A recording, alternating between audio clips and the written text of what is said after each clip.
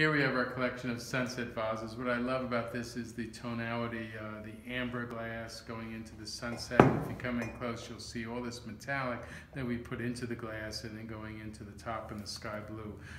You know, creating all these little bubbles is not so simple. Maybe one or two is, but when you get so many of them in there, that's a real art to them. All of these have a nice rounded finish on the top here, and you can even see that there's some metallic that's happening there as well. So these are really true pieces of art.